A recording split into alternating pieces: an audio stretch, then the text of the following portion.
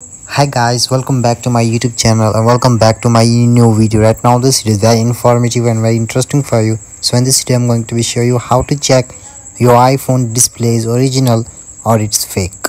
So if you are new in my channel, then don't forget to subscribe my channel and hit the bell icons for my new videos. So without wasting any time, let's get started the video. So if you want to check your iPhone touchscreen is original or it's replaced, so I will show you here.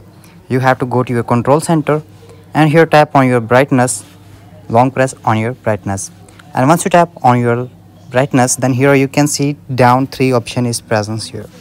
So if someone option is absence here, means you have presence here. 2 options means night shifts and dark mode, and third option is not presence here, then make sure that your iPhone screen is replaced.